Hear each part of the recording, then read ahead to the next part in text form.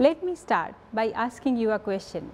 How many electronic devices have you used today? Let's see, a smartphone, a smartwatch, a laptop, a desktop.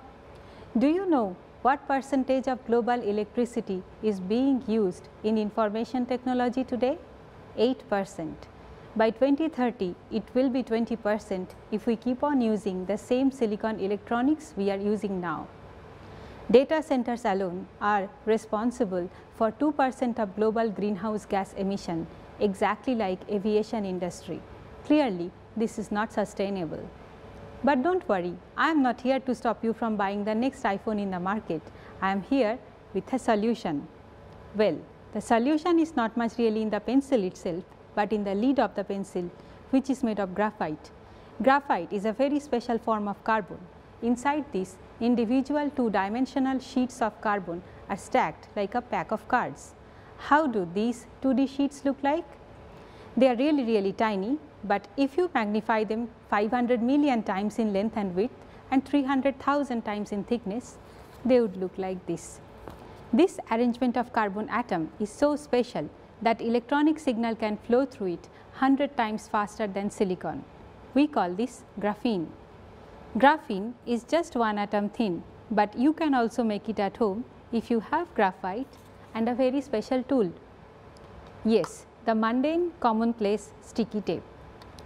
Now imagine two-dimensional sheets of many other elements and their compounds. What do you get? A zoo of 2D materials with superpowers. Examples: hexagonal boron nitride, the perfect insulator with the smoothest surface; molybdenum disulfide, the perfect absorber of light.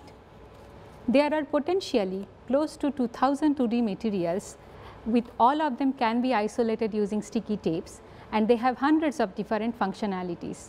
I look at them as the Legos of my toolbox, because exactly like Legos, I can stack them on top of each other. What holds them? A very special attractive force, probably the same one which helps geckos climb the wall. We call it van der Waals attraction. By stacking these atomically thin materials, we can create new hybrid materials which do not exist in nature and are much more versatile than just graphene itself. We are exploring these 2D stacks to create new electronics which are thinner, smarter, flexible, wearable, and will consume much less power and money. So don't worry, you can keep on buying your iPhones, and not just that. Using this new technology, we can reach out for far advanced technologies like driverless cars, Internet of Things, artificial intelligence, without destroying our environment anymore.